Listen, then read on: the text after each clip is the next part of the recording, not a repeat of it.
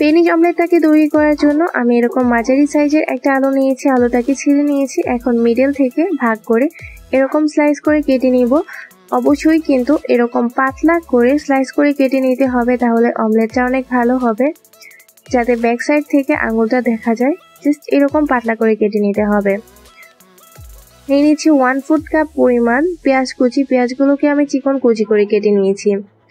Omelette তৈরির জন্য এখানে আমি নিয়েছি 3টি ডিম। দিয়ে দিচ্ছি পরিমাণ মতো লবণ, 1/4 টিস্পুন পরিমাণ কালো গোলমরিচ। সবকিছু হালকা হাতে একটু ফেটিয়ে নিব, খুব বেশি ফেটানোর দরকার নেই।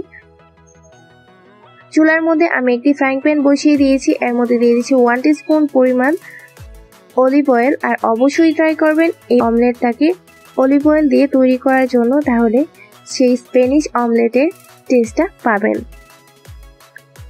দিয়ে দিয়েছি আগে থেকে স্লাইস করে রাখা আলু। এই আলু আর পেঁয়াজটাকে আমরা শ্যালো ফ্রাই করে নেব।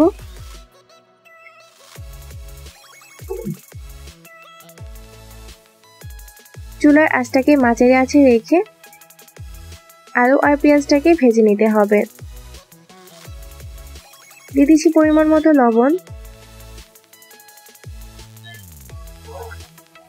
যখন পেঁয়াজ আর আলুর কালারটা হালকা লালচে বাদামি হয়ে যাবে এরকম, তখন উঠিয়ে নিব।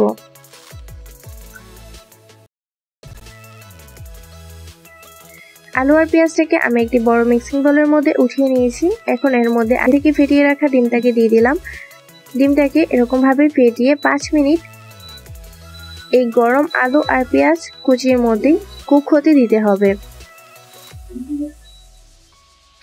এদিকে আবারও আমি একটি ফ্রাইং প্যানের মধ্যে দিয়ে দিলাম 1.5 টেবিল স্পুন পরিমাণ অলিভ অয়েল।